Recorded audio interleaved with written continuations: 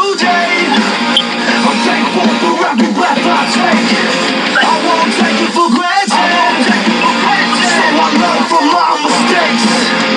It's beyond my control. Sometimes it's best to let go. Whatever happens in its lifetime. So I trust in love. You have given me peace of mind.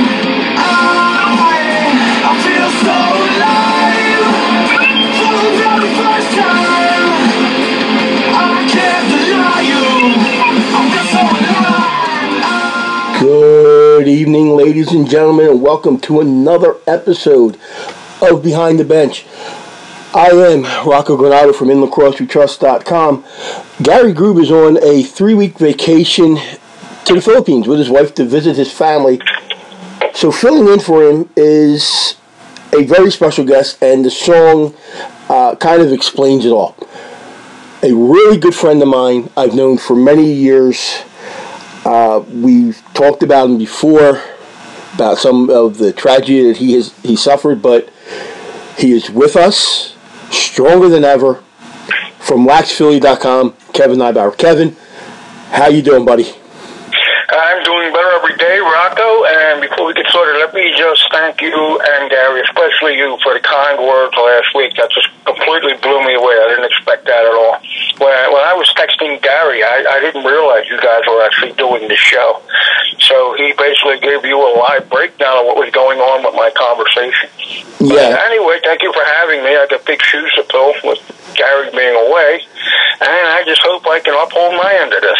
Yeah, it shouldn't be any problem whatsoever. It's not like we're bringing somebody on the street that's never watched the game of lacrosse. I mean, you and I go back, oh God, years, decades. Yeah, actually, I think I first met you when I was in diapers. Yeah. I was 35 years, I guess, at least since the win started. Yeah. Back then. Yeah, so we go way back. Keep on keeping on, you know? Yep, that's what we got to do. Keep on moving. We get our team back in another 10 months. Our team and we're almost close enough to say one more day. We'll get rolling, yeah, and that's why I tell Gary every week. I say it's not another week closer to the playoffs or the Champions Cup. It's another week closer to the Wings and the San Diego Seals start to play again. All right. So, but let's get started with some of the games last week. A couple big surprises last week. Okay, but definitely. Yeah, a couple shockers. Well, I won't say a couple. I'll say one shocker.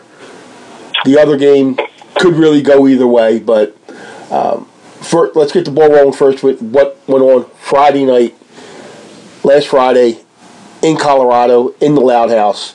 The Saskatchewan Rush visited Colorado. Now, this game meant so much to Colorado because even though it's early in the season, these teams only play each other 3 times.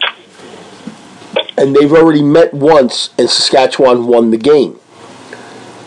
A loss by Colorado would not only give Saskatchewan the season series, which means they would get all the tiebreakers, but it would essentially give them a 1.5 game lead plus a game because of the tiebreakers.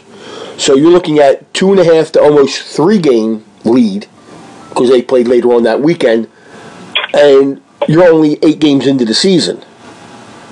And trying to pick up 3 games within the next 10 with the way Saskatchewan's playing is kind of difficult. Yeah, I agree. It seems as though, as talented as Colorado is, they can beat every team in that league, but they don't know how to beat Saskatchewan. They don't just snake, but no matter how well they play, they just can't get it done. So I don't know now if it's a psychological edge that Saskatchewan's got. The fact that they beat them again, like you said, now they're looking at pretty much a 3-game lead.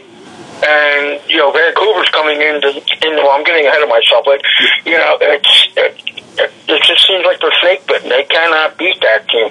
Yeah. And they kind of needed it more for, the message for you have to figure at some point they're going to beat the playoffs, probably the conference final. And, if you go in there and you just can't believe you can beat this team, it's very self-defeating. And this is what the coaches get paid to figure out. And I don't know how you figure something like this out if you just can't beat them. No. And where do you go? And the game started out pretty good. I mean, Stephen Keogh got the first goal of the game for Colorado a minute 21 in. And that was the only goal of the first quarter. Okay, Keogh, let a shot go, beat Evan Kirk, and, they go up, 1-0. Then, Saskatchewan comes back, and, Ryan Keenan, Robert Church score, give them lead, and the game started to go up and back. Saskatchewan put up a 5 spot in the second quarter, and Colorado put up 3. And you go into the half, Saskatchewan up 5-4. Still very much in Colorado's reach. Third quarter, complete Colorado. Okay, so they take an 8-7 lead going into the fourth quarter with somewhat of momentum. I mean, Saskatchewan scored the last goal of the third quarter, and it was shorthanded, but they were still controlling the tempo. Then it just seemed like the wheels just fell off the bus. Saskatchewan went on what ended up being a 4-goal run, counting that last goal in the third quarter. Then Colorado scored the next 2 to tie the game up. But after that, 10 seconds after Joey Caputo tied the game, Matt Hossack put them up to stay. Scored a goal at 12:32. Then Dinsdale got one at 13:08, and then Big Ben McIntosh, Drexel alum, put in an empty netter with 6 seconds to go to give them a 13-10 win. But you look at the rest of the numbers, okay, and when you look at it on paper, you're like, oh, pretty evenly matched, and the game was, and Colorado should have won this game. I don't know what happened to them in the fourth quarter. It just seemed like everything completely fell apart. Colorado had the shots, 49-45. Face-offs were even, 13 apiece. Saskatchewan went 3 for 4 in the power play. Colorado 2 for 5. But Saskatchewan also put in a shorthanded goal. You would think, or at least I thought, when that shorthanded goal was scored, oh, here we go. The momentum shifted, the wheels are off, this is going to get ugly. And it actually, even though they went on that run, Colorado was still very much in control of their own destiny. Yeah. And, I thought they were going to fold up shop right there, but they didn't. They hung in there, and they just didn't, they just couldn't get it to fall. And that was the difference. Again, are they snake bitten, or is it in their head, or is Saskatchewan just two-time champion? They just know how to win when they need to. I guess we could debate that forever, but yeah, like I said, I expected them to fold it up when they gave up that shorthanded goal. Yeah, I think Saskatchewan is on a mission this year after what happened to them in last year's final. I mean, I just think they're out to prove that what happened to them last year was a fluke. And, not taking anything away from Georgia. Okay, they were a very strong team last year. But I think they're making a statement saying, hey, that wasn't us in the finals. That wasn't us. That wasn't Saskatchewan Rush Lacrosse. This is how we play Rush Lacrosse. And that's what they're doing. You look at the scoring breakdown. Curtis Knight, 4 assists. Robert Church, another solid night. 3 goals, 3 assists. Ryan Keenan, 4 goals and an assist.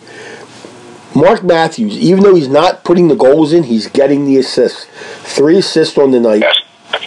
Ben McIntosh with 2 and 2. when you go over to Colorado, you got Ryan Benesh with 3 and 2. Then you got Jacob Ruiz with a goal and 4 assists. Stephen Keogh with 3. And then Eli McLaughlin, Joey Caputo, and Zach Greer all with a goal apiece. Colorado is not going to win many games if you're just going to rely on Ryan Benesh and Stephen Keogh to score, in this case, 60% of your team's goals. You got Zach Greer from Saskatchewan for a reason. And with him only getting 1 goal and only 2 shots on net, something's not right. I agree. It's a big puzzle with Zach Greer this year. What's going on with this guy? And I'm sure you did too. We expected a lot more from him. We thought he could be a game changer, especially against Saskatchewan. Yeah. Where he has that ability where he can take over a game if he wants to. And he's done it. It's not there for some reason. He's done it before. And I don't know why. And it's probably the $1 million question. If we knew why, we wouldn't be doing this. You know what I mean?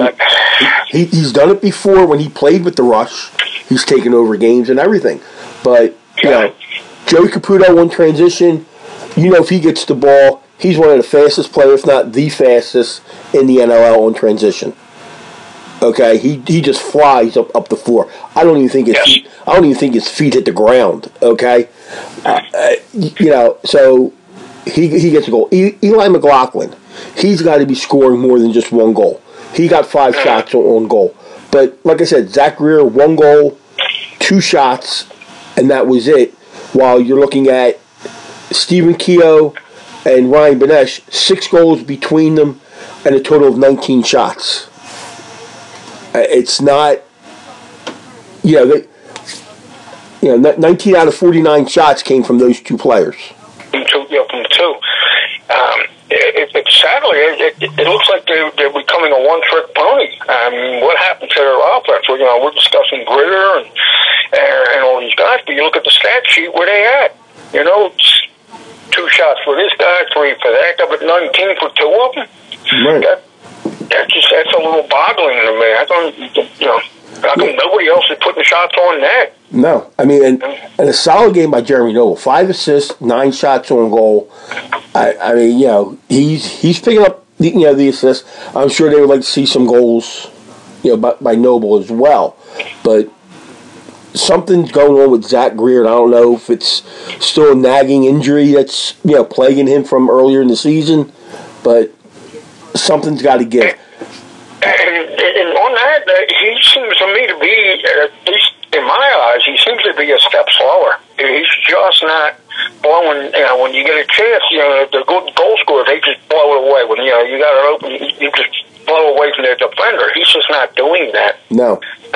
So again, I kind of have to go on your corner with this one. I think there's some kind of an injury that he's nursing. He didn't tell them, or they're not telling the media. But like I said, some of them guys, they just have that breakaway speed when needed, and he's always had it. Yeah, it's not there. Yeah, I mean, maybe it was from an injury earlier in the season. It's still taking a little time for him to come back, but something's got to, give. They got to find some way to get him more than just 2 shots on net, especially if they want to have it. I mean, the chance of them getting first place right now with the way the Rush are playing is going to be very difficult.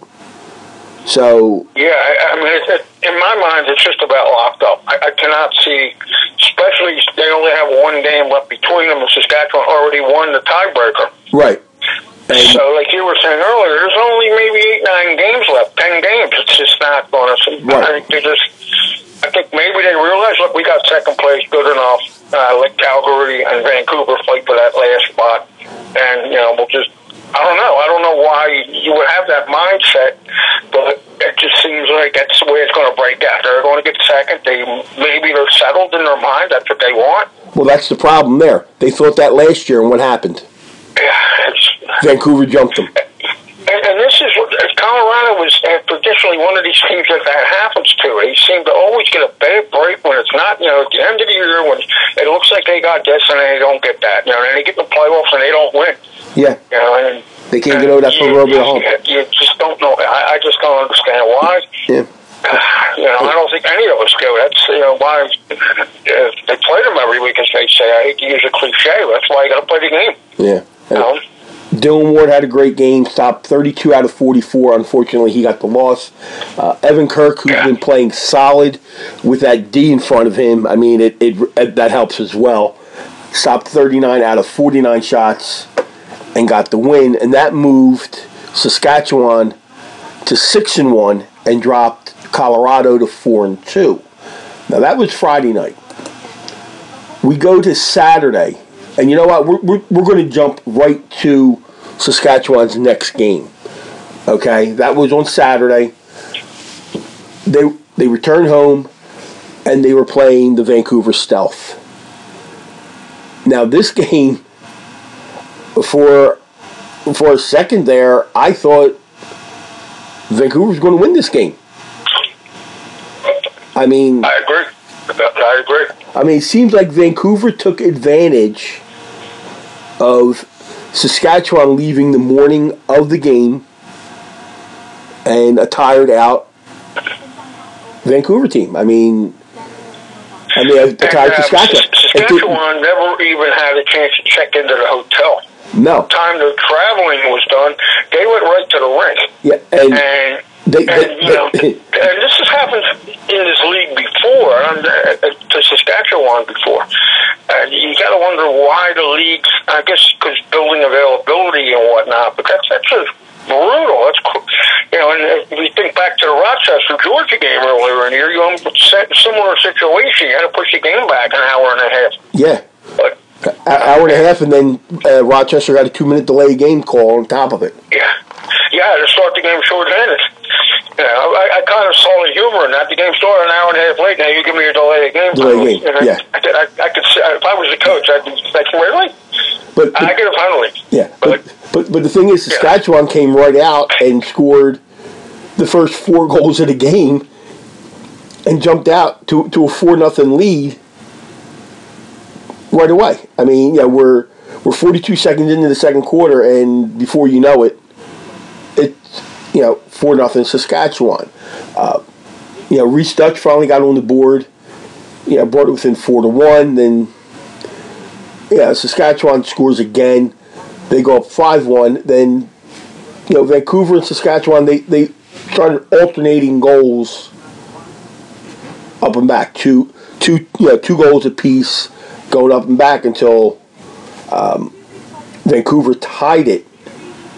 Logan Shush tied it with about 27 seconds left in the third quarter, ties it at 9.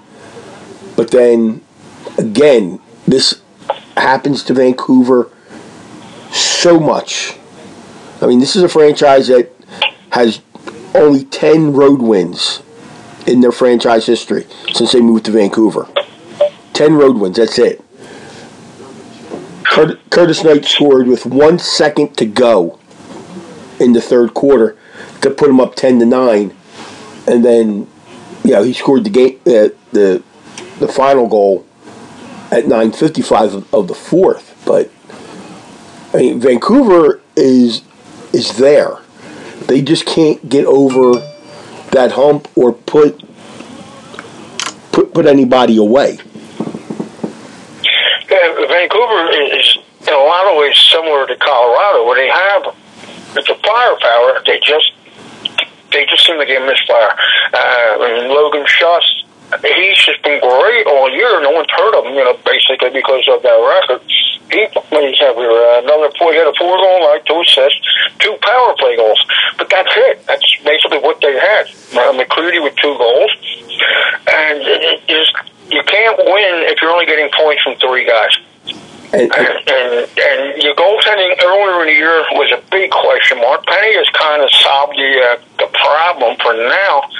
But again, like you were saying, Vancouver's one of these teams that just can't seem to get it done. No. And again, scratch your head. That's the beauty of this league. Well, we'll put our predictions up every week on who's going to do what. We're lucky if we get half of them. Yeah. And we'll get to one of the games later that shocked everybody. Like, how'd that happen? But like you said, Vancouver, like you said, they have the talent. They hang in every game. They rarely get blown out. It does happen, but it's rare that they get blown out. They're in the games right to the bitter end, but it's a difference between winning and losing. I don't think they have plugged into that. They had probably their biggest win in franchise history a few weeks ago, and I thought they would build off of that, but they haven't. They haven't, no. And I don't know, if we had these answers, but we don't. We don't know. And when we talked about Zach Greer on Colorado, you have to talk about Reese Dutch on Vancouver. He is not the Reese Dutch that he's been in the past. Another game with just a goal and just 5 shots. Corey Small, 10 shots and only 3 assists. Logan Shush, 4 goals on 11 shots. McCready, 2 goals, 7 shots. Reese Dutch is getting 5 shots, only putting 1 of them in the net. And I think what these teams are doing is they're keying on Dutch and saying that if you're going to beat us, you're going to have to beat us with your other players. Because they ain't letting Dutch get a thing going. He's just not getting on track, and I think really 100%. I think team is just keying on. Look, he's not going to beat us. We're going to shut him down. You're going to beat us. You got to have somebody else do it. He's the man, and if you can double him and see what Small and McCready can do, and that's basically been the script for the season. And the other downside or the other issue with that is the defense isn't the best. You're going to play that type of tic-tac game. You don't have the defense to do that, and I think teams know it. They're taking advantage of the goaltending situation, right. And not the greatest defensive team in the world. No. So I agree with you. You tie down. You put your best defender on Dutch. You can take your chances. Corey Small can score 8 goals. We're going to score 10. Right. Doesn't matter. And I mean, they had Tyler Carlson play the whole game. They gave Evan Kirk a rest, and they let Carlson play this entire game, and he played very well. As much as me and Gary bust on Tyler Carlson, okay, for just being a door opener and just being able to count the 5 and everything else, when he's asked to step up and step in between the pipes, he's one hell of a goalie. He is, and I looked at. We can probably get into this later, but I've been watching the goalie situation, and I'll bring this up later with expansion and the goalies.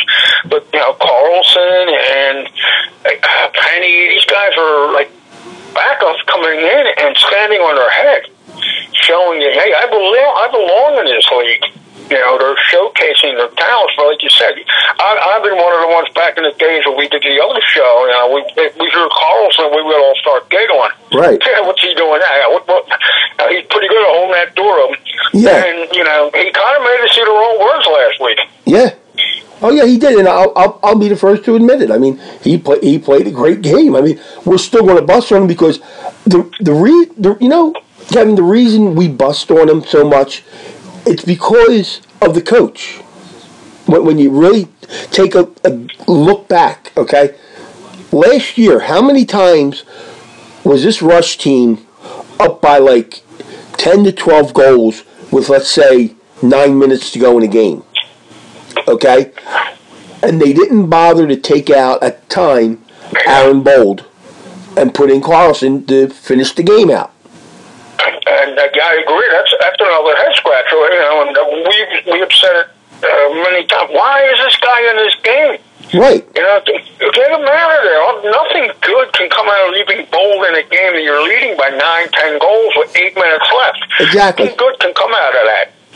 The only thing that come out of it is bad. To his system, and he wouldn't take him out. Right. The only thing that could come out of it is bad. Yeah. A twinge this way, a twinge that way. You could tear a knee, whatever. And Dave DeRusio is from Buffalo, and he's 30 perfect example. He comes in, he plays 20 seconds, and he gets hurt. Right. That could happen to your starter. Exactly. If your starter goes down, good luck. You're struggling to get to 500 with a quality starter. Now you got, he got lucky with Carlson. The kid played great, but he should have been in there a lot more than he has been. Right. And again, we used to say it. Areas again, opening the door. Yeah. Opening 9, but he's holding that door. Now, if you look at Saskatchewan's roster, how they balance their scoring, okay? Curtis Knight, Robert Church, Ryan Keenan, Mark Matthews, Ben McIntosh, all 2 goals apiece, okay? Knight added 2 assists, Ryan Keenan added 2 assists, Mark Matthews with another 4 assists. Now, I left Robert Church out. He had 5 assists, okay? That's a 7-point night for him, plus a 6-point night the night before. Now, this may sound favoritism because he went to Drexel, local college here. I covered Drexel during the NCAA season. I watched him play through his Drexel career, but where is it written in the NLL rulebook that the most valuable player has to be the player with the most points? Again, I agree. Well, we were last season when I had brought it up, but I found out I wasn't groundbreaking or anything. We were talking about that kid from Georgia now, and I just lost his name. He played for the Wings for a while. He's not playing this year. Jordan Hall. Jordan Hall, Card, thank you. I was saying at the beginning of the year that Georgia is going to go as far as Jordan Hall takes him. Right. And you guys, I was shocked because I thought I was the only one who was thinking that, and you guys were like, no, you're right. That guy, to me, there was a great argument for him for MVP. Yeah. And I agree with you. It doesn't have to be the leading goal scorer because more often than not, they're not the most valuable player, just the guy with the golden touch. Somebody's got to get that guy the ball, and somebody's got to break the ball down coming the other way.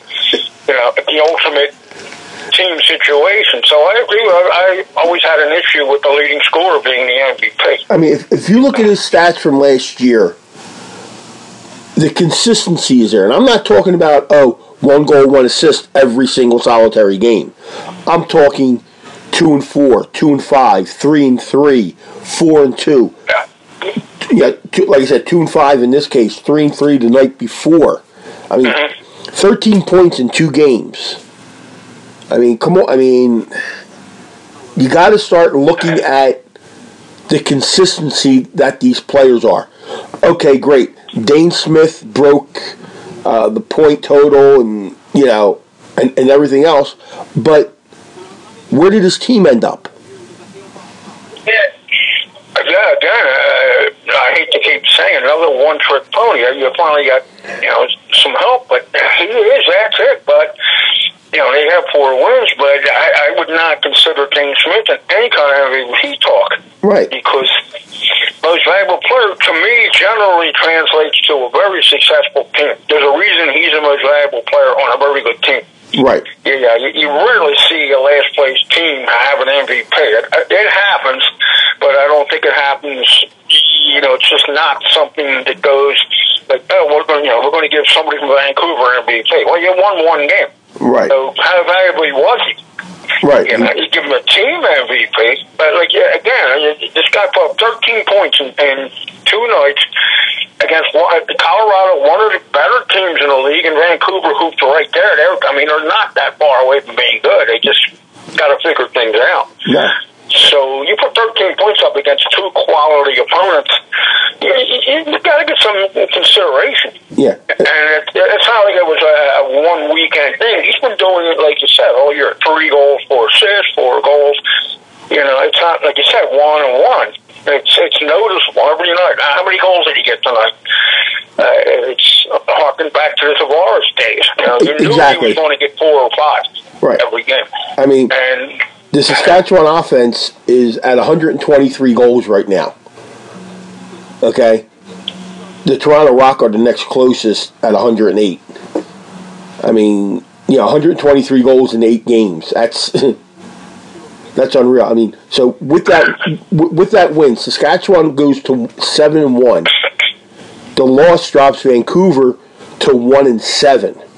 Okay? Now, this goes back to what we were talking about with Colorado. With that win, Saskatchewan's 7-1, Colorado's 4-2.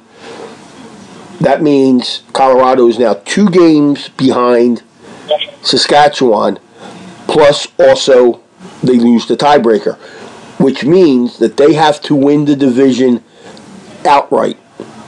So they got to gain 3 games on Saskatchewan, and they have a total of 12 games remaining. Okay, they have 2 games in hand on Saskatchewan. So if they could win both those games, that will help, because that'll bring them within a game, plus the other game for the tiebreaker. That'll, lessen the lead. But it's going to be tough. It really is. And, I agree. And one of those 12 games is Saskatchewan again. Right. I mean, if there was ever a must-win, that is the absolute must. If they have any shot of the division, which is right now very, very unlikely, but they absolutely have to win that game. Yeah, and Saskatchewan's got to lose 2 or 3 games along the way. Who's going to beat them? Yeah, exactly. That's the... maybe they lose 1, maybe 2. I don't see them losing 3. Yeah. But then again, that wasn't that long ago. We were all saying, "Who's going to beat them? They're going to go 16-0. They're going to, we're fickle." I know I am. Yeah. That's whatever you've done for me lately. Right. I just don't see. I don't see 3 teams beating them. No. It's going to be tough. Yeah. Now, another game we had on Saturday night, which had me shaking my head, sitting here watching it. And I know Gary was in the stands shaking his head and just not believing what was going on. And maybe it's a good thing that he's in the Philippines right now, because the man would go off with this game. The Calgary Roughnecks, keyword rough, they roughed up the Toronto Rock 16-8 in this game. The whole entire game was up and back. Okay? Calgary came into Toronto and took Toronto's best punch. Every time Toronto came at them, Calgary came right back. Okay? Toronto throw a hook, Calgary would duck and come in with an uppercut.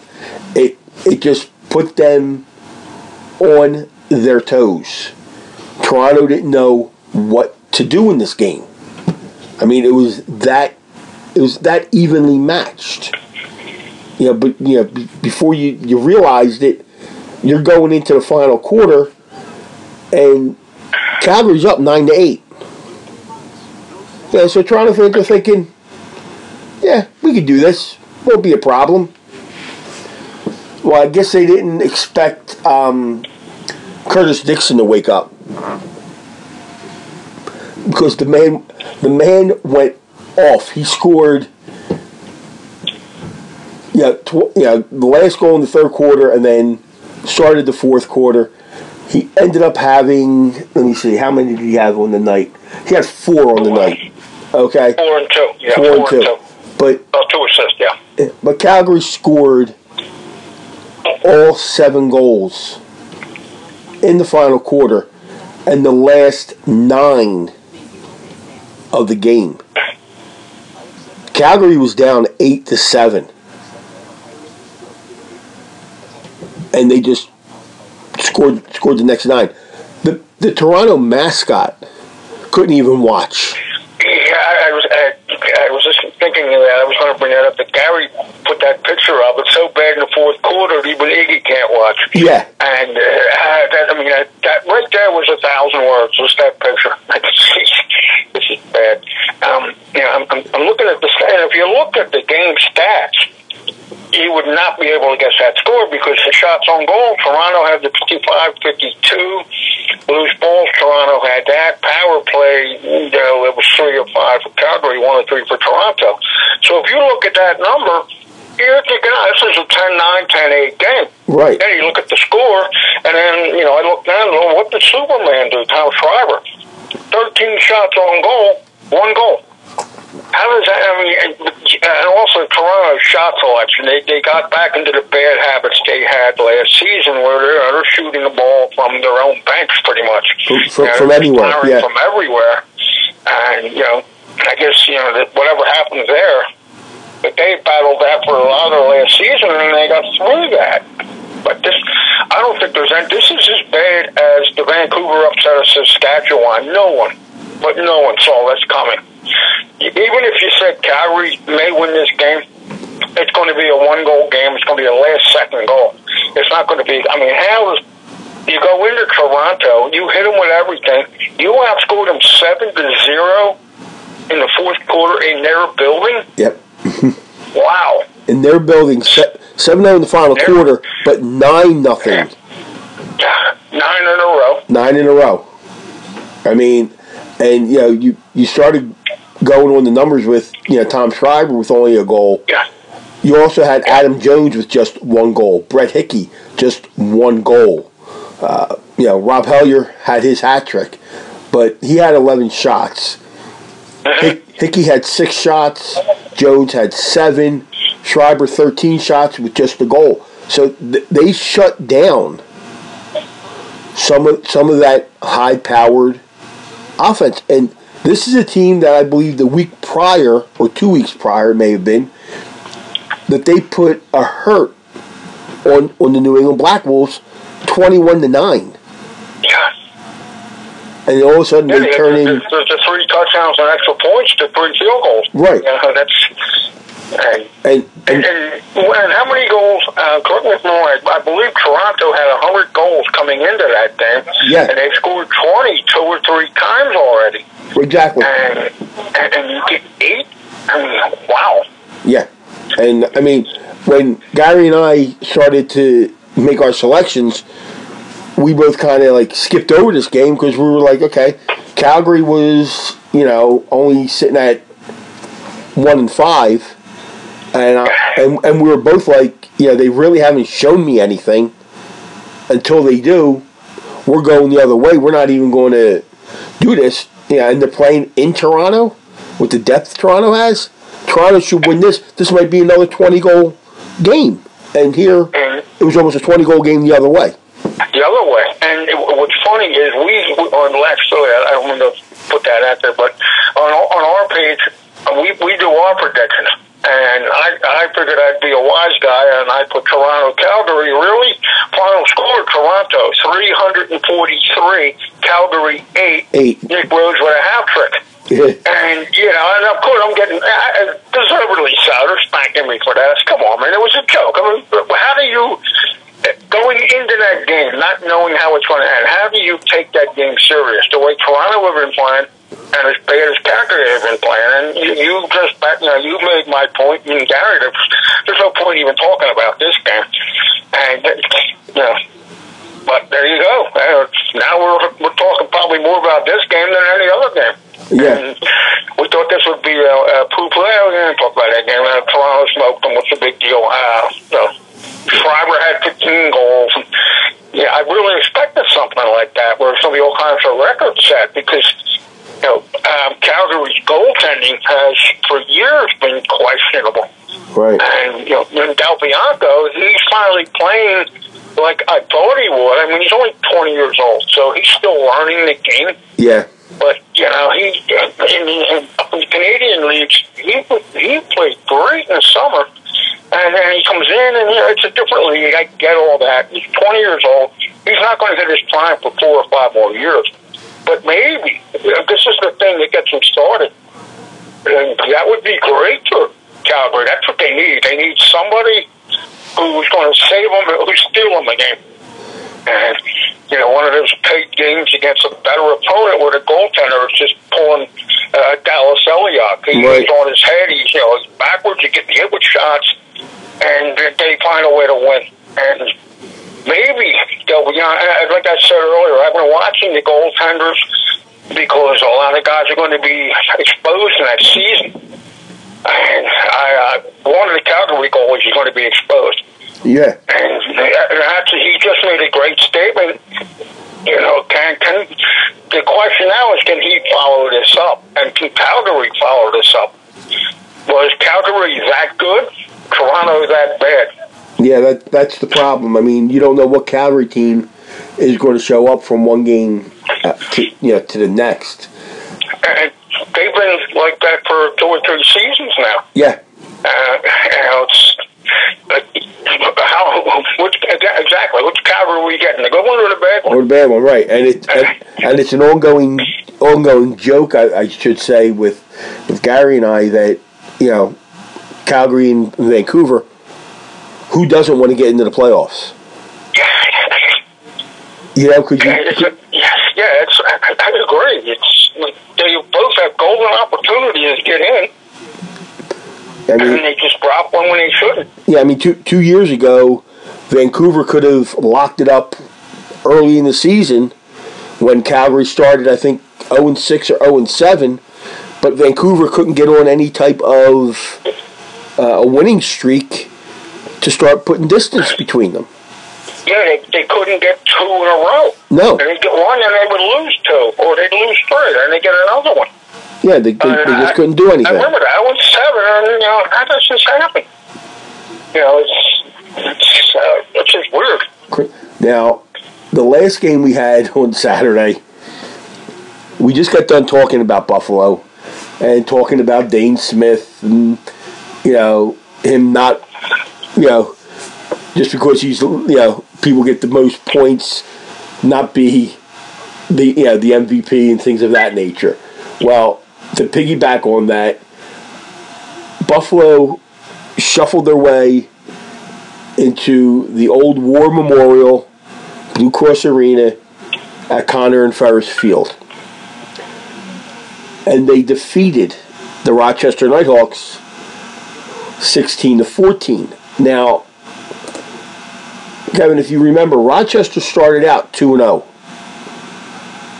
in the season. I remember. And both their first 2 wins were very strong statement wins.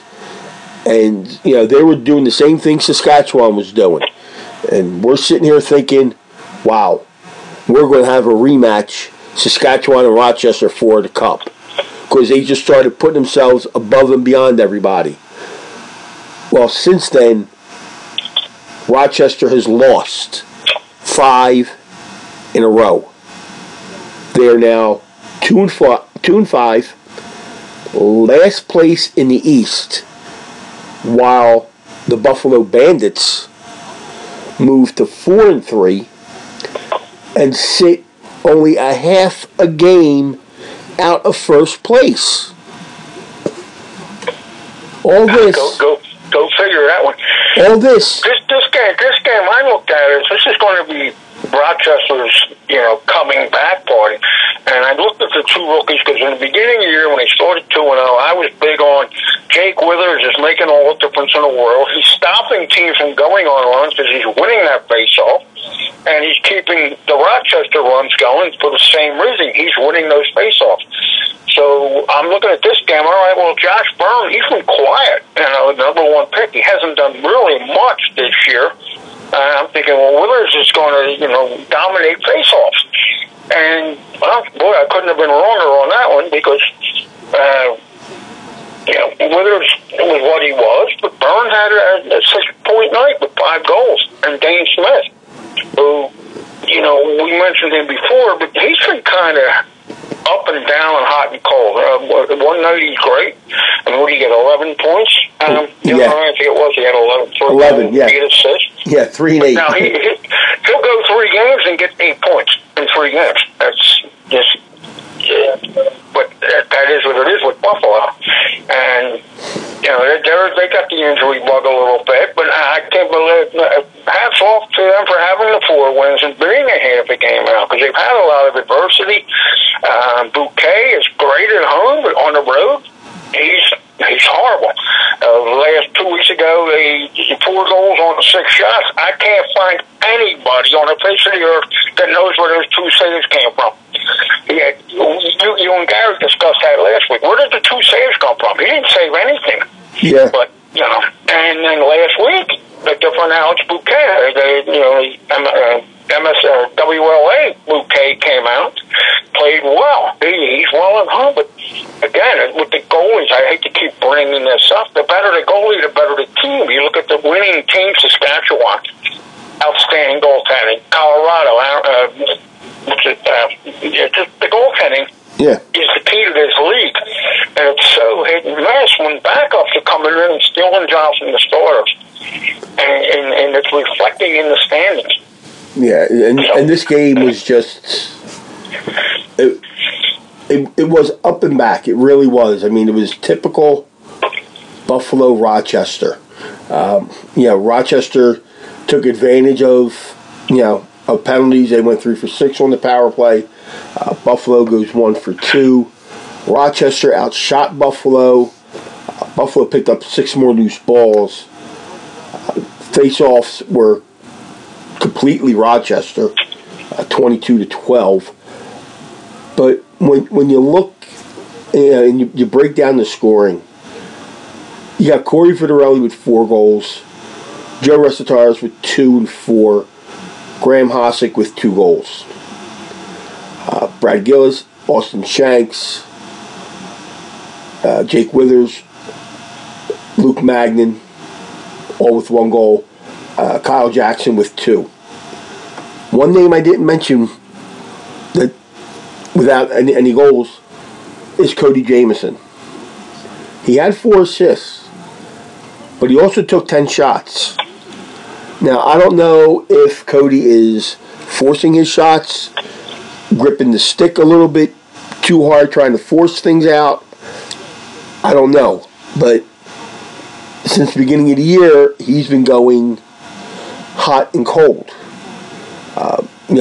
Dan Dawson was another one, only 2 assists. So they shut down the dangerous one. Cody Jamieson didn't have any goals. And, Kyle Jackson only had 2. So they left it all on Vitarelli getting the 4 and said, okay, everybody else is going to have to score. So I don't know what's going on. I know Mike Hazen is not happy. I wouldn't be right now if I was him. You start out 2-0, you lose your last 5, you lose this tough one to Buffalo. Now you have to play Toronto this week at home. A Toronto team that is pissed, to put it lightly. To say the least, yes. Yeah, I mean, Rochester has the firepower, but they didn't do it. One name that's missing from that Buffalo roster, that he was scratched last week, was Pat Saunders. Now I looked on the transaction wire, and this might be helpful for Vancouver, because on February 5th, on Monday, the Bandits traded Pat Saunders to the Vancouver Stealth in exchange for Thomas Hogarth.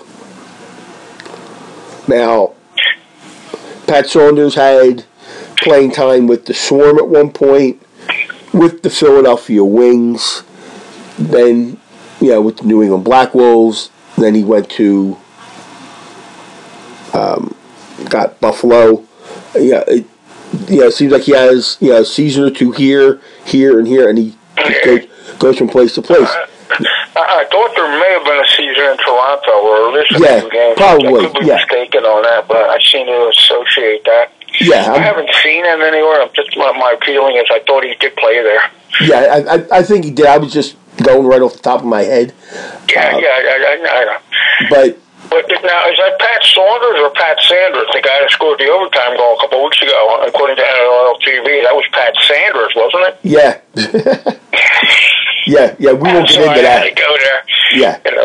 But now Vancouver picking up Saunders, that might add a little more scoring punch there. And it's also some veteran leadership. Like I said, he's been to quite a few teams, and he contributes where he goes. He's not going to, 5 or 6 goal a game night guy, but he's contributing. And I think I agree with you. That's a big pickup for Vancouver. I think he's just a calming force on there. I mean, like we said earlier, they're double teaming Dutch or whatever they're doing to Dutch to get him out of it. This is one more option that Vancouver sorely needs. I think this is a really good move. I'm curious as to what brought it about, because you don't, you know as well as I do, you don't see many trades in the NL, especially not in the season.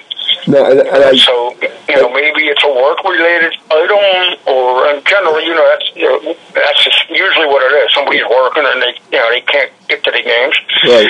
And they help them out. But it's just a curious move to me. Well, I don't know what Hogarth is going to bring to Buffalo. I don't know. But if my memory serves me right, I believe Saunders plays for the Langley Thunder in the WLA in the summertime. I believe you're correct. So maybe might have something to do with it. Maybe he got a job in Vancouver over the summer, and while he plays for Langley, and maybe it's job related now. I'm on the same avenue you are with this. I think there's probably a work thing or a family thing. And if you look at the Vancouver game last week, I forget which one. I think one of the games, maybe both. Hogarth was scratched. Yeah. So I'm not sure I'm not sure who. I don't know who he plays for in the WLA, but I know he's in there somewhere. But I caught my eye. He was scratched, and then he got traded. So again, we don't know these things, but we can, we know the history of the league. It's probably a work thing or a family relocation type thing, because it doesn't happen much. Yeah. I mean, the Bold and Kirk move, which I still can't believe that Bold is playing every game for New England. There must be some kind of a arrangement, because the story with him. He's living out in Edmonton, and it's like a 12-hour flight and drive. It's like a 12-hour trip one way. Yeah, because there's no direct flights in the way he has to go. He has to go to Toronto first, and then go from Toronto to Boston, and then drive. I think they said from Boston to Connecticut. So it's kind of And I think that was similar to what Saskatchewan had this week, because some flight apparently, I was reading it briefly because I was prepping for tonight, and one flight that they would normally get has been canceled, so they had to fly in, and they had a bus in for like 8 hours, and but getting back to the Bolt thing, I was surprised. I actually really thought, and I think we all probably did, that he was going to get traded on draft day for that number 8 pick. And it never happened. No, I think the price might have been too high at the time, and they were just waiting for the right, the right deal. Yeah. Yeah. Well, we'll say. Yeah, so Saunders, I think, getting back to that, I think that's a good move for Vancouver. Yeah, and Buffalo has been very active now. They have signed a couple players to the practice squad. Actually, that happened, I believe, 2 weeks ago. I don't know what help they're going to be. One was Zach Haywires, and the other one is Bill O'Brien. I talked to Bill. He thought he might get activated this week, but against New England, it would probably be a good move to take the crowd right out of the game. But I haven't heard whether he's been activated or not. Yeah, there's nothing yet, and I'm pretty sure that we'll know first from Bill before it's posted up on NLL. Yeah, because we know how active I'll call him Mr. O'Brien is on Twitter. I mean, the man is very intimidating. Okay, but when you talk to him, He's one of the best guys you would ever want to talk to. Yeah, he is a great guy. Yeah. Now, but here's the question, Rocco. A great guy, does that translate into making a difference in a season? Because I don't think the man has ever scored a goal. Well, no, he's a defensive force. I give you that. Well, no, wait a minute now. Hold it. You mentioned about, he hasn't scored a goal. Okay. Answer me a question. What do you think about Brett Manning on defense? I don't know why I was just, after I said it and you brought that up. Brett Manning may be, I would say, I would rank Brett Manning as the second or third best defenseman in the league, other than maybe Dawson. And there's a few other ones. I mean, that's apples and oranges. Who's your best? But no, right. You're right, Brett Manning. Certain guys are not there to score. Right. I mean, he'll get his one goal a year or maybe two. Okay, but it's very rare you see him cross over the center line. Very rare. Okay. So we spoke earlier on the year, you and I, about Buffalo needs to score goals. Yeah. So that's kind of what I was getting at. He's not going to put the ball in the net. No. And again, and I mentioned Bouquet. Yeah, you need help on defense. So and whether or not he's activated, we don't know. And that's kind of a moot point at this point. But that was an interesting trade, to say the least. And I don't know what Hogarth is going to bring to the table for him, but we'll see. Yeah, we'll have to see. So now, with that last game, here's how the standings shoot up. In the West, Saskatchewan 7-1, Colorado's 4-2, 2 games out. Calgary's at 2-5, 4.5 out. Vancouver 1-7, 6 games out. You go to the East. New England is back up top at 4-2, followed by Toronto and Buffalo, both at 4-3, only a half a game out.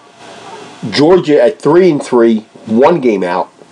And Rochester, who is currently on a 5-game losing streak, sits at 2-5, 2.5 games out. So that's where we stand right now, with some of these teams playing between 6 to 8 games so far this season. Now, we look at the games that are coming up this week, and we are in, there we go, February 9th. Yeah, it starts tomorrow night. We got 6 games this weekend, which is a bit. It's not just 6 games, but when you see the matchups, there's going to be there could be a lot of movement or a lot of separation in the East, because the East is on a very big schedule this week. I'm just going to run through the matchups real quick, and then we'll go through see who wants who. Sure. Tomorrow night you got Buffalo at New England. That's at 7:30 p.m. Then you have. Let me just do something here real quick. Okay, that's what I wanted to say. Okay, you got Buffalo at New England tomorrow night at 7:30. Then on Saturday, Georgia goes to Buffalo. So Buffalo will return home to face the Georgia Swarm at 7:30. Toronto goes to Rochester. Again, like we said, Toronto's a little PO'd right now after their game against Calgary. Rochester's on that 5-game losing streak. Then you have the Twitter game of the week, which is Colorado at Calgary. That should be a classic, especially the way Calgary played last week. They may get a nice little game up, closer to Colorado. And then to finish the schedule on Saturday, you got Saskatchewan at Vancouver. So, who knows? That could even put Colorado further in the hole, depending on the outcomes of those 2 games.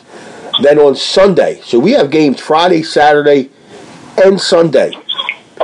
Sunday night, 6:05, Rochester travels to Georgia. So Rochester's got to face Toronto at home. Then they got to go down to Georgia immediately following the game and face last year's champions. They cannot afford to go 0-2 this weekend. They cannot. I mean, if they do, even if they go 1-1, I would have to start thinking that Mike Hazen has to be looking over his shoulder, waiting for Kurt Stiers to tap him on his shoulder and say, Mike, clear out your office. I mean, something's not right, you know. So they're the matchups now. To go through them, real quick to see who we think's going to do what. Buffalo's at New England. Basically, this game is for first place when you look at it, because Buffalo's only half a game out. Buffalo has been somewhat moving up and doing what they need to do. I'm still going to go with New England playing at home, and just the depth that they have right now with Kevin Crowley and Sean Evans. I think they had the week off. I know Kevin was at the parade today, the Eagles Super Bowl parade. I see them being rested and doing what they need to. So I'm taking New England in this game. Yeah, I agree. A couple of reasons is, as I mentioned earlier, Bouquet has not been so good on the road. New England's rested. I give it to New England, but I think it's going to be a battle. They're going to fight to the very end, but New England, I think they're too strong for Buffalo right now. And I just think they find a way to win this one at home. Yeah, New England will get this, give them a little cushion between them and Buffalo for first place. Now, on Saturday, this game is going to be tough. Georgia goes to Buffalo. Buffalo is very tough at home. The crowd there in Buffalo at the KeyBank Center kind of reminds me of the crowd that used to get when the Odd was around.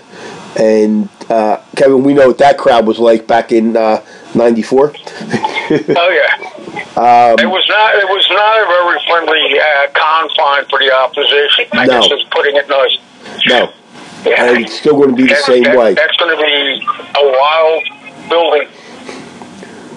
But I think in this game here, with Buffalo having to go through a battle the night before, Georgia being rested, Georgia's been playing a lot better than the record indicates. I'm thinking Georgia's going to win this game. I see Lyle Thompson exploding on the scene for Buffalo. And even though they traded Pat Saunders, I think it's going to show. I know he's not your 5-6 goal scorer a night, but they're going to have to do something.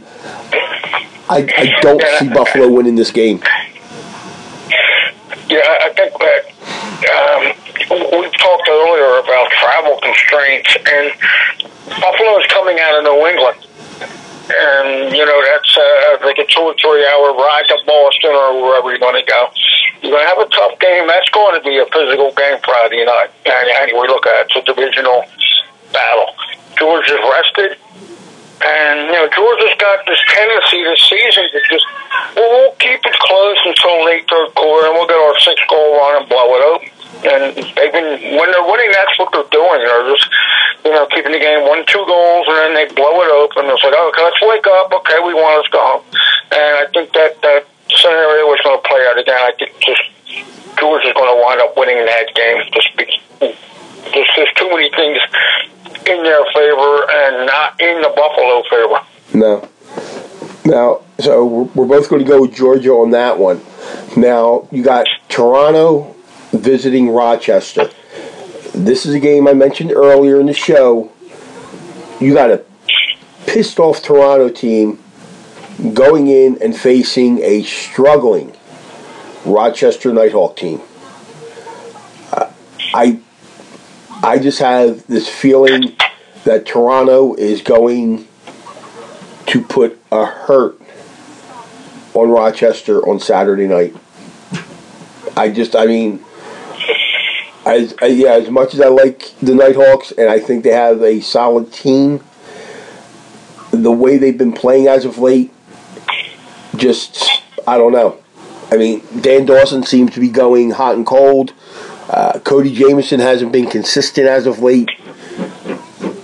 And, Toronto had that one little stumble last week. And I think they're going to want to come out and, put it all out on the line, in this game. And I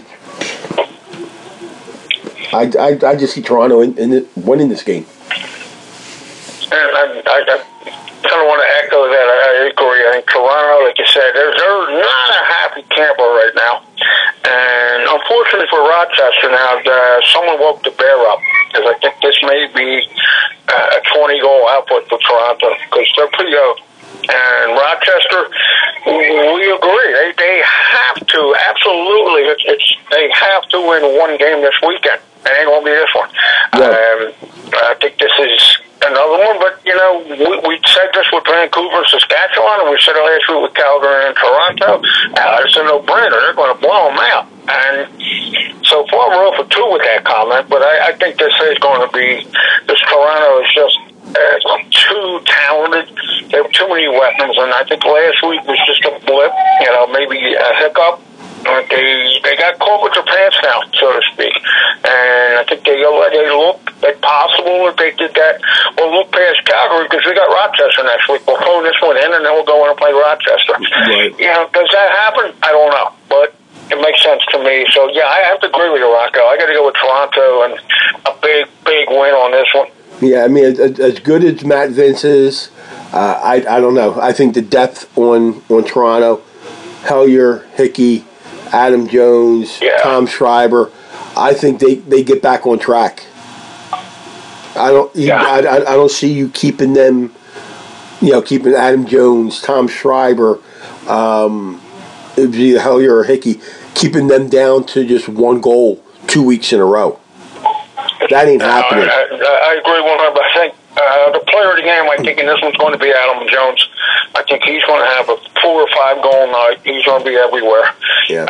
But they're all going to be, like I said, they're pretty. They got held to one goal. Yeah. It's got to be an ego thing, man. I'm leading the league in scoring. I got one goal. One goal, yeah. I think it's an anger thing. Plus, it's a divisional thing. Yeah, but again, fighting for first place. Yeah, but again, you can't let anger control the way you play the game, because that's where you can make your mistakes. So absolutely, anger could cost you. You could find yourself down 4-0 real quick because you're just running around hitting people, and trying to make a point, and then they're just keeping their calm and they're putting them in the net. So I agree with you. That anger is probably going to hurt you more than it's going to help you, but I don't think it's going to matter in this case. I think there's just too much talent for Rochester. Yeah. They fall behind. They have the talent to come back. Now, the other game we have, you got Colorado at Calgary. Calgary's coming off that huge win last week, 16-8. Colorado is coming off that heartbreaking loss to Saskatchewan. They are on the road in Calgary. A Colorado loss kind of brings Calgary a little bit closer. It'll bring them to 3-5. It'll drop Colorado to 4-3. Be like a game and a half lead, but I don't know. I'm still not convinced with Calgary, even though they are playing at home. I still think Colorado has the tools to definitely be a solid, the way Saskatchewan's playing, obviously, a solid number 2 team in the West. And I don't see them faltering to Calgary right now. I really don't. This is not the time that Calgary wants to try to catch, Colorado, on a stumbling block, so to speak. Yeah, I can see, Calgary is going to be flying high. They're coming off that big win. Westberg is starting to find himself. He's starting to score some goals. Del Bianco played probably the best game he's played in the NLL. Unfortunately, that's not going to continue. I agree, Colorado's just got too many weapons. They're just too strong for Calgary. Even though it's in Calgary, it's going to be another one. It's going to be a battle. But I don't see Colorado losing this. They're in desperate times right now. They have to pretty much win out. We discussed that earlier. They pretty much have to win out to have a shot, and even then they might not have a shot. But they lose this game to Calgary. It's a coach may be getting fired over this one. Yeah, well, they cannot lose this. No, well, I don't think they're worrying about right now. Oh, we need to win out so we can get first place. They just want to get back on the winning track. Yeah. Start righting the ship, and then as long as they take care of their own. Then let the chips fall where they may. You take care of it from there. I agree with that. I think they're at Colorado to point out, let's win every ship, we'll win every period, we win the game, we play next week. That's it. And, it's too early in the season to get that desperate, so I may have jumped the gun a little bit, but if they lose, it is time to get desperate. Yeah. Because then you're going to be looking at, the next game we're going to bring up, you're going to be possibly 4 games behind with 9 to play. Not going to happen. Right, because now the next... So I guess that's where we go. I'm going to go with Colorado on that one. Yeah, same. Just do that. They have to win. Yeah, same here. Now, next game we're talking about, you got Saskatchewan at Vancouver. Kevin, like you said, should Colorado lose, Saskatchewan wins, you're looking at 3 games plus the tiebreaker. That's a 4-game swap, even though Colorado still has 2 games in hand. So that could drop it down to 3 games. But this is where you don't want to lose right now. Okay? You really don't. You don't want to give Saskatchewan any more room. Now, that's not saying that Vancouver can't beat Saskatchewan.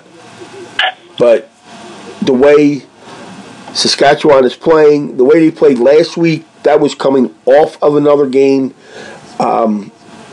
This game, I don't think this game is going to be close. I really don't.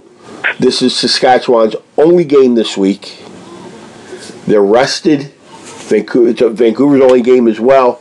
They're going to be rested, but I just think this is where Saskatchewan gets back to averaging 17, 18 goals a game.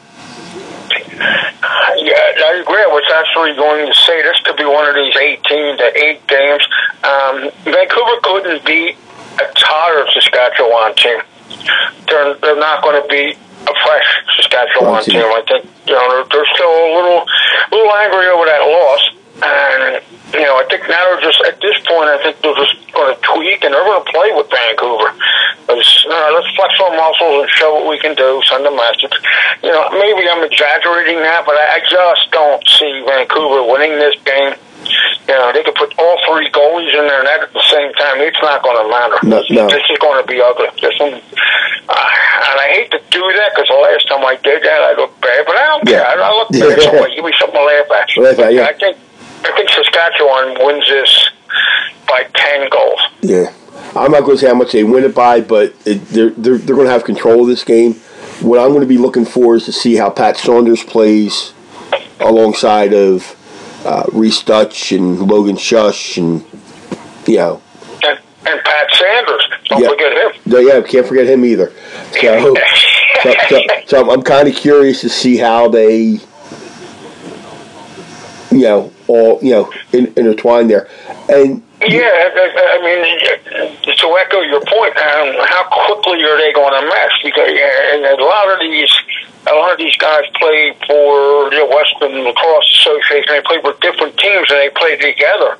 I'm not sure if that's a situation with Saunders and Dutch and those guys, but But, you know, it may take him a week or two to get acclimated to the offense and playing with them guys, or maybe they played enough together already. Maybe that could be some foresight as to what the trade was. I don't know the answer to that. Right. But it's going to go either way. He'll be okay. He'll contribute, but I think he's going to contribute later on in the year when he learns the tendencies of what Dutch does and Smalls does. And again, he may already have played with them. He might know. No, right. Now, we don't know. Now, the one good thing about this game, personally for me, it is in the Langley Event Center, Vancouver's home game, which means one thing. Jake Elliott is on the call. Yeah, that's always good. If anybody who listens to this podcast, if you ever want to hear a game called and just be enamored with how the game is called, listen to this game. Listen to Saskatchewan at Vancouver. Any Vancouver home game, Jumbo Jake Elliott makes the call. He's obviously works for Vancouver stuff, but he calls the game right down the middle.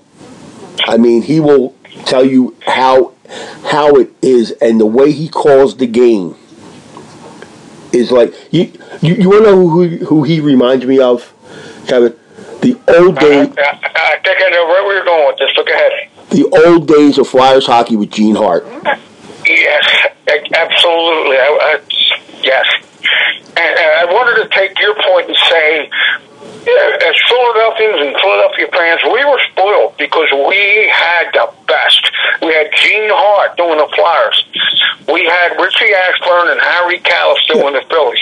I dare anybody give me anybody better than any of those guys. Those guys, you would turn on your transistor radio in school, coming home doing your homework, and the Phillies game is on.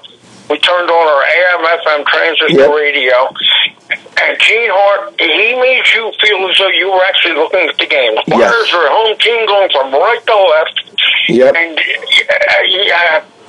that was the greatest thing. Listening to Gene Hart, he was unbelievable. And same thing with Harry and Whitey, and that's what Jumbo reminds me of. He just paints a picture, I guess, as we could say, and I think that's a compliment. You don't tell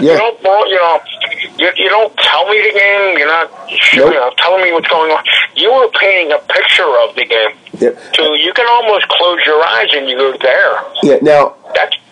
Now to play the other side of the tracks. Now you mentioned Harry and Whitey being the best. Now I know there's other people out there that will dispute that because you had in Chicago. Yeah, we won't stay on this topic for long because we have another game to do. You had Harry Carey in Chicago.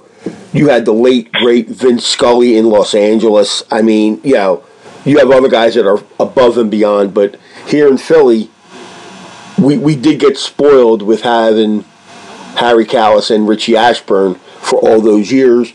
Now we have Merrill Reese doing the Philadelphia Eagles. So, when you have an announcer for so long, yes, you get spoiled. And in the National Lacrosse League, Jumbo Elliott is the best. And I had the honor of meeting him last year when Vancouver played New England. I went to New England to watch one of the games, and they actually flew the families out and everything, and he was actually there, and I actually got to meet him, and he was one of the people that helped me do the podcast. He really was. He told me just to go ahead, follow my dream to do it, talk about the game that I love, and just let it go. And 5-6 years later, I'm still doing it. And not only is he probably, without a doubt, the best NFL broadcaster, he is one, excuse my language, he is one hell of a human being. He's the nicest guy in the world. He will help you with anything. Yep. I had the absolute privilege of interviewing him. He was so... Wow, he was like a storyteller. Yeah. Wow, I was so mesmerized just listening to him, thinking, man, this guy is like the greatest. Yeah. So, I mean, I don't want to, we don't get nuts on it, but, he is. He's far and away the best. And like you said, he'll help you. He helped you. He gave you that boot in the butt. So, go for it, man. Yeah. Don't question it. Go for it. Yeah. And Jake has a unique ability of he sells you an idea, or he takes your idea and he spins it on you, and you say, "Man, that's a pretty good idea. I'm going to do that." Yeah. Well, now I don't want to take living proof of that. That he gave you the impetus to do it. Yeah. Now I ain't taking anything. You needed it, but he gave you that impetus. Yeah, and I ain't taking anything away from any of the other announcers in the NLL. In Rochester, you got Ripper. You got Craig Rudzinski. Another great announcer out there, okay? Oh, yeah, Craig, yes. Yeah, I mean, and another guy that you would have a pleasure of talking to, talking the game of lacrosse, and he describes it just as good. I mean, he's great out there. In Toronto, you got Andy McNamara and Brian Shanahan, okay? They do it. And every once in a while, Steven Stamp will join their telecast. So the league has a bunch of well laid out announcers. But for anyone who, like I said, listens to the podcast and they're watching the games and their friends are like, "Oh, what's indoor lacrosse?" or anything like that, just listen to the Saskatchewan-Vancouver game.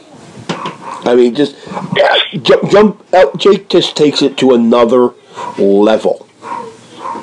Okay, he's just that good. And Jake is, I believe, the only person to have won the Tom Borelli Award twice. Yes. Correct me if I'm wrong, but I believe he's the only one that's ever done that. Yes, he has. Yeah, and that's just an incredible honor. I just, wow, being voted by your peers is the best in the business. And like you said, there's some quality. Every team has a quality, play by play. We don't always see them or hear them because it's not our city. But Jake, because we personally have dealt with them, and it's just there's not a bad one in the league. But I think we agree. Jake is a little step ahead of the rest of them. Little step ahead of the rest. They're all great. Yeah. Now. Andy McNamara, Steven Stamp, the list goes on and on. You just threw a bunch of names out there. Yeah, okay. Oh, yeah, listen to, and they are the best advertisement for the game. For the game. That we have. Just, okay, you don't know box lacrosse. Okay, I know you want to see it, but listen to these guys. And wow. They take it to another level. Take it to another level, yeah. And Jake, when the Vancouver game, when they were getting absolutely pummeled, I think the Toronto game, and even Jake said, "You know what? It's even hard to call this game." Yeah. That's the kind of thing I like to hear. Don't tell me, "Oh, we're coming back." That's great stuff. Yeah, it's even hard to call this game to watch it. That's the stuff that I like and you like, and hopefully people who are listening say, "Yeah, I like that." Man, the guy's telling me that this is not the greatest game in the world, but he's selling it to me. Selling it, right. Now the last game we have is Rochester at Georgia. This is going to be after Rochester faces Toronto on Saturday night, and after Georgia faces Buffalo. So both of them are basically traveling from the same area. Georgia will be traveling home from Buffalo, and Rochester will be traveling to Georgia from Rochester, only an hour apart. Again, we said that Rochester cannot afford to lose both games this weekend. Unfortunately, I think they are. Yep. Georgia coming home, pending on what they do against Buffalo. I see them coming home. I don't know. I see them beating Rochester, Georgia. I really do. I mean, I'm trying to think of another. And my dogs are going nuts. Oh, it's good. Who let the dogs out? Yeah, really. The underdogs. I just. Excuse me. I just see Georgia, after they get disposed of Buffalo, and especially if they have an easy time with them, depending on how that game goes. I don't. I just can't see Rochester. I'm picking Georgia in this game because I just can't see Rochester winning this. But something in the back of my head is telling me that, you know what, Rochester's going to win this game. But I'm going Georgia because this would be the game that Rochester wins. Yeah, I agree. I mean, everything points to Georgia's a better team. They have more talent. They should blow them out. They're both traveling. Everything that you look at says Georgia. Well, I wouldn't say so much blowing them out. I wouldn't say so much blowing them out. I'm looking at it where Rochester has lost already 5 in a row. The night before they're playing Toronto, who, as we said, is a little pissed right now after what they were embarrassed by at home. So they want to make a statement, and it's the only game Toronto is playing this weekend. So, as they like to say, they're going to go balls to the wall in this game. Yes. So that might put a big hurt on Rochester. And if the game is already out of hand by a certain point, you're going to see Matt Vince being pulled and Goodleaf be put in, and they're going to tell Vince, hey, rest up for tomorrow night. And then they're going to have to travel to Georgia, and depending what Georgia does to Buffalo or what happens there, I don't know. I just, like I said, I'm going Georgia, but something in the back of my mind is going to tell me that Rochester is going to find a way to pull this game out. And in a way, I hope they do, so they can right the ship and get back on track. But when I look at it, I just can't see them winning this game, especially after coming off a game against Toronto that Toronto just may blow the doors off.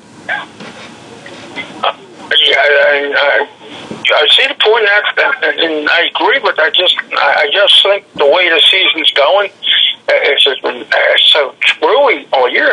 My gut says Georgia, but I'm thinking Rochester. And, I have to echo back to what you said in the beginning of the show. This may be the most critical week of the season because there's either going to be some separation or there's going to be a whole lot more people close together. Yeah. And I think if Rochester loses both games, I think they petition the National Lacrosse League to go to the Western Conference so they have a playoff spot because they would be in the playoffs.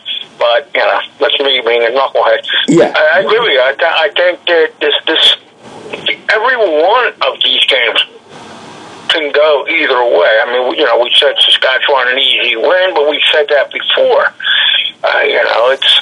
There's a whole lot of variables, and Colorado. You got to look at the teams who have a must-win situation. You got Rochester. You got pretty much got Colorado. Calgary is a must-win because they want to make some distance between them and Vancouver. Because they have to figure going in, Vancouver's going to lose. So we need to win this. We'll get a 2-game lead. We're good. And, that's why they play the games, because we don't know what's going to happen.